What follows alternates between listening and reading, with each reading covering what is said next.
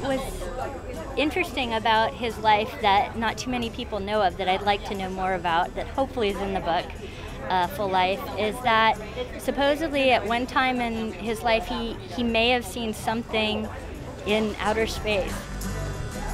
It's actually exciting because I've never met a president before, and I live in Pasadena, and I thought, why not? He's here, and I'm gonna go check him out.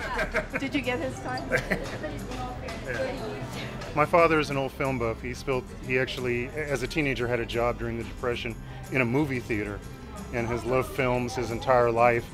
And so just walking through the living room, I have seen every great film. I have seen every bad film. I have seen them all. And this is one of the best. Did you have any opinion either way of his presidency? Yes, he's a good man. He has a humanity feeling, and he's kind and good, and does a lot for people all over the world. It was just great to actually talk to him and hear what he thinks about this wide range of issues, and talk a little bit about his book too. So yeah, it was really interesting. But we got a pretty good spot here, and we're awaiting the arrival of President Carter, who will be here shortly. Intangibles. Wow. So what's going to happen is he's going to come in and sign some books just because he feels sorry for all the folks that have been standing here for so long.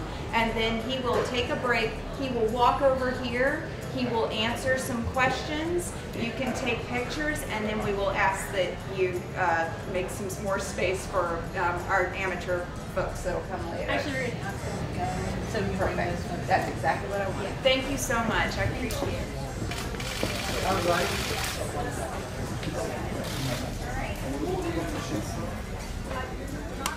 Thank you all for coming.